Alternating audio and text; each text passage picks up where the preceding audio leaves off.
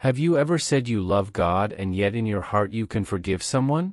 God doesn't want us to carry the burden of sin, but He wants us to talk to Him, express our feelings to God, and wait for Him to respond. When we follow God and follow Him, He will help us go on the right path and become a light to illuminate this world.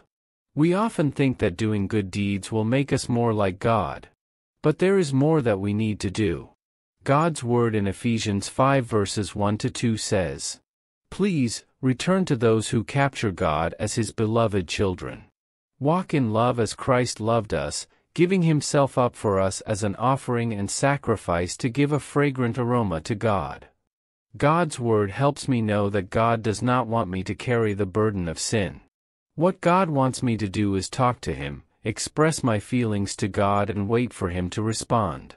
When we speak to the giant,